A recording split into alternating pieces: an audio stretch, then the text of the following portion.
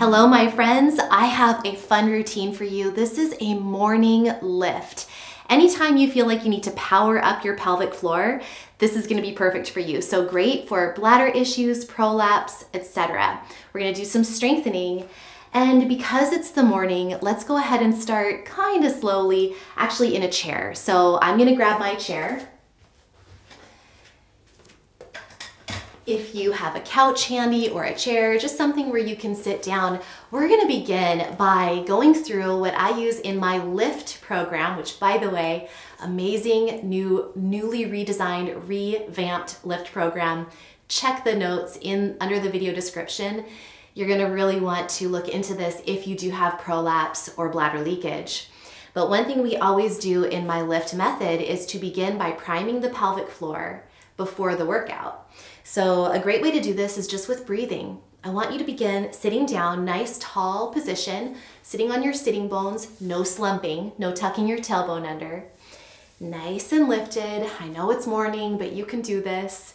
We breathe in and out into our belly. I want you to feel as you exhale that you're hugging your belly inward. So inhale expansively and exhale, feel as if you're hugging your belly in. Not a sucking in like this, just a gentle hugging inward. Now on the next inhale and exhale, I want you to feel not only that hugging inward of your belly, but also a lifting of your pelvic floor. So it's an inhale, expand, and then an exhale, lifting of the pelvic floor and a hugging inward of the belly. Go ahead and use your hands to help with this. Inhale, expand. Exhale, hug inward and lift. One more. Inhale, expand. Use your arms. It feels so good. Exhale, hug inward and lift. All right, let it go. Shake it out and come down onto the floor for our next set of moves. We're gonna begin on our belly for a hip extension. So come on down carefully onto your belly. And moves on your belly or on your hands and knees are actually wonderful for bladder prolapse. They're great for all types of strengthening, but if you have bladder prolapse, these are great moves for you. So straighten one leg out behind you and then the other. You are going to lift up one side and then the other side, being sure that you're balanced and equal between the right and the left side. Sometimes it's easier to lift one side versus the other. Notice that in your own body and try to make them the same. So if this feels like no problem at all, lifting one leg and then the other and making sure it's balanced and equal, then you can add in the opposite arm. So for example, right leg and left arm lift, and then left leg and right arm. So keep breathing steadily, going really slow and controlled. Your head is neutral, it's not cranked up like this. Keep it looking down really, about 2 to 3 feet in front of you. Breathing steadily. And let's do 5 more on each side. 5.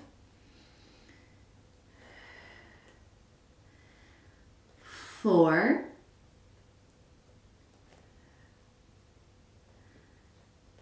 3. 2. And 1. And done. Nice job. Relax the bottom, let it go. It's really important to not overly contract the glute and hip and pelvic floor muscles, so we release them between exercises. Let it go. And we're gonna do one more move on our belly. So this is gonna add a twist. Use your hands by your sides, maybe even behind your head, and you're going to lift the left leg up and twist the right arm up off the ground. So the right arm or the right elbow off the ground. Twisting, and set it down. Now right leg and left arm lifts and set it down. Left leg, right arm, and set it down. Breathe steadily. Left arm, right leg, and set it down. Just one more time on each side. Slow and controlled. Opposite arm and leg twisting, and set it down. Last one here, twisting and set it down. All right, nice job. Relax and release again and flip onto your back. So onto your back, we're gonna move into a bridge. Bridge moves are wonderful for rectocele or any kind of prolapse, really, really helpful. So knees are right over your feet, and I want you to inhale, come on up with your hips, and then set it down. Honestly, you can breathe either way, inhaling on the way up or exhaling on the way up. That's usually the way I teach in my lift program, is to exhale on the way up. But as long as you're breathing steadily, I'm happy. Just don't hold your breath. So lift those hips up and then come on down. If you can only make it a little bit off the floor, that's okay. So just keep working on it, keep practicing, and you'll get higher and higher with your hips. This is a great inversion. When you're up, it's strengthening the hips, strengthening the core. It's also reducing pressure on the pelvic floor.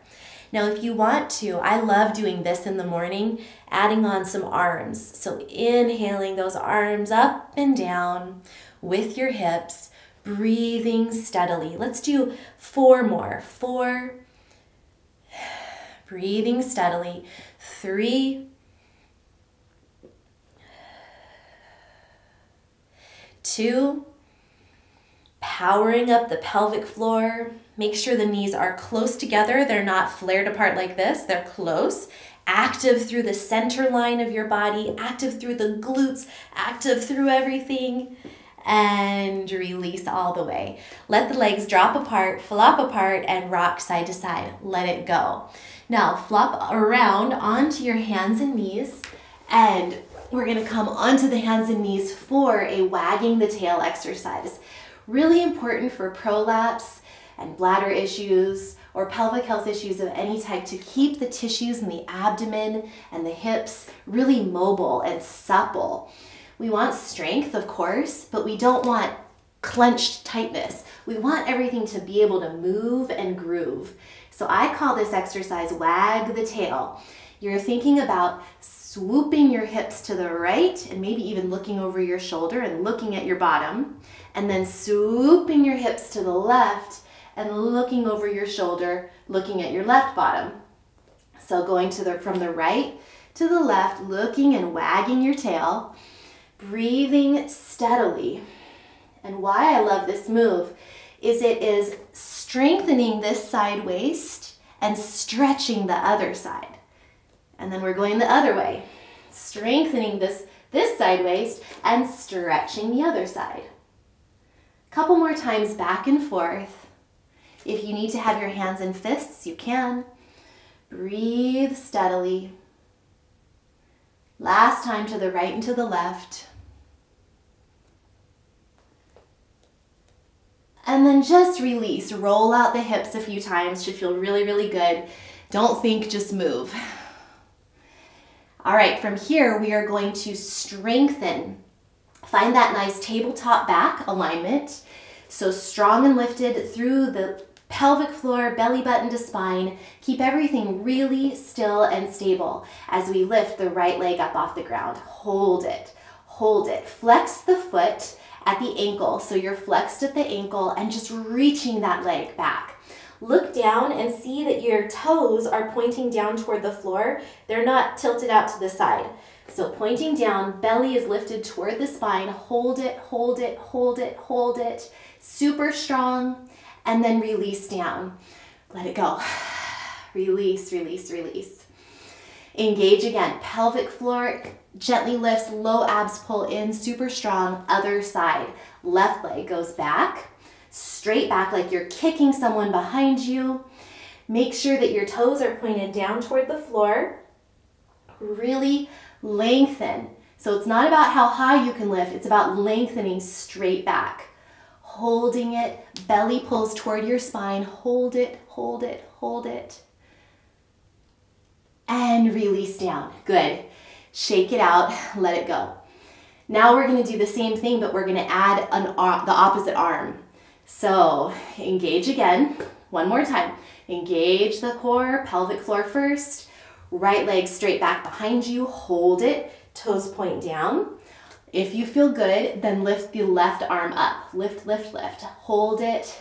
3, 2, 1, and release down. Shake it out. Let it go. And re-engage. Pelvic floor, low abs, super strong through the core. Left leg back behind you. Toes point down toward the ground. And now reach that opposite arm. Reach, reach, reach. Hold it, hold it, hold it. 3, 2, 1, and down. Oh, very, very good. Now I'm going to show you one more move, but take a minute to come back and roll out your wrists. One more move on your hands and knees for your outer hips. So important to strengthen those hip rotators when we're working on our pelvic health. I'm going to keep rolling out your wrists. All right, come back onto your hands and knees, and here's the move. Strong again through the core. Belly button pulls to spine. Don't let your back round. Now, in this position, same thing with the right leg. Same exact thing, but now turn the foot out to the side and bring the entire leg out to the side without tipping over. So you want to keep equal weight through your hands and bring that leg straight out and lift it high like you're moving toward your shoulder with that foot. Try not to tip, keeping everything really stable and strong. You're going to be shaking, that's good. Hold it, hold it, hold it, hold it, and then come on back down. Release it out. Oh, that's so much. Okay, let it go. And other side. Pelvic floor, low abs, strong core, tabletop back. Straighten the leg out behind you, toes point down. Now rotate them out to the side and go out, out, out without tipping your upper body. Lift that leg high. Bring it forward, forward, forward. Lift it high, lift it high, lift it high. Hold it. So strong. Keep breathing. Strong core. Hold it, hold it. Last count and let it down. That's a lot. Let it go. Shake it out. Go the other way. And come back onto your heels one more time. Roll out the wrists. All right, let's stand up for our final moves in standing. You should be feeling powerful. Exhale as you stand up. And we're going to begin with some diamond squats. You're going to see a lot of these in the lift program. If you are not familiar with my diamond squat, it's a little plie. Heels together, toes apart. You want to be going straight down and straight up. So it's not a forward motion like this. It's a straight down and straight up.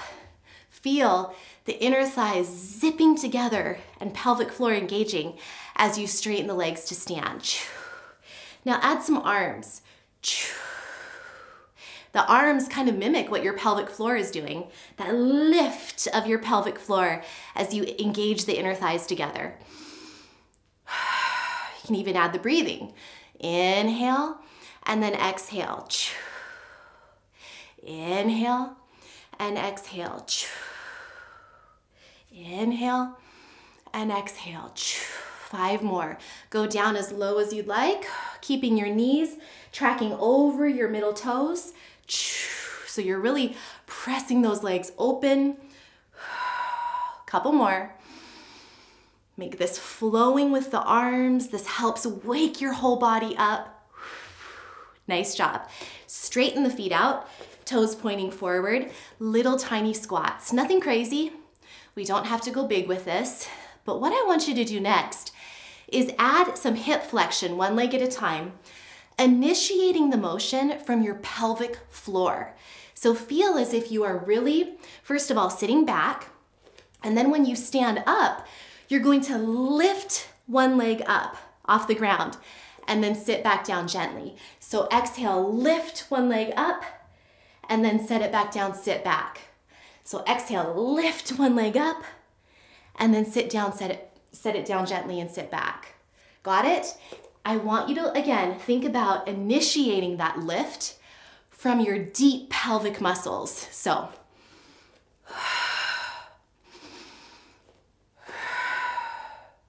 think about initiating from the pelvic floor, the low abs, everything connected through that deep core, sitting back in between. Keep going. Couple more. We're almost done.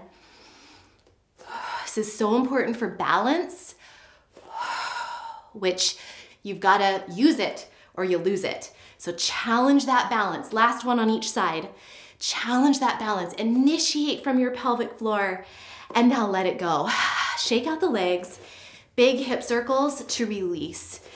So I want you to think about circling out your hips in any way that feels good. Let your knees be loose. They don't have to be straight. Just let it go. Let go of your back muscles. Let go of your ab muscles. Totally release. Feel your pelvic floor muscles opening as your inner thighs stretch, and go the other way. Our final move is optional, but highly recommended. It's to do some push-ups at the wall. Now, push-ups are not always recommended for those who are just starting out on their pelvic health and prolapse recovery journeys, because it can be a challenge to get into the plank push-up position. It can be a challenge on your pelvic floor when you're first getting started with developing core strength down here again. So we're gonna do this at the wall, standing with our hands in fists. So I'm gonna come on over. Hands are in fists. I want you to engage the pelvic floor first, then the low abs. You're standing a little ways away from the wall. Hands are in fists, and you're gonna come down and then exhale to push back up. So here we go. Pelvic floor first, low abs, straight like a plank body, and we go down and then exhale up. Down, exhale up. Down, exhale up. Keep going, keep going. So I want you to keep going and notice that your arms are going back like this. You're feeling your shoulder blades come together and then go out as you straighten your arms. Shoulder blades come together and then go out as you straighten the arms. Come together and go out. Body is straight like a plank the whole time. Pelvic floor first, low abs, and you're breathing steadily. Finish up, and when you're done, come back and shake it out. Nice job. It's so important to release and relax after you're done with a workout. So you can either shake out your legs or you can come onto your back and maybe lie down with your knees apart in a butterfly position, or even with your hips propped up on some pillows. So I hope that was fun for you. I hope you feel powerful through the core and the pelvic floor. And if you want to learn more about my lift program, definitely check the notes below this video. It will help get you strong and ready to do exercise routines like this to keep your pelvic floor at its optimal functioning for prolapse, bladder leakage, really any type of pelvic health issue that requires a little bit of strengthening. It's a beautiful, well-rounded program that addresses not only exercise, but also lifestyle as well. So check it out, and until next time, remember, eat clean, move every day, and you will shine brighter. Bye.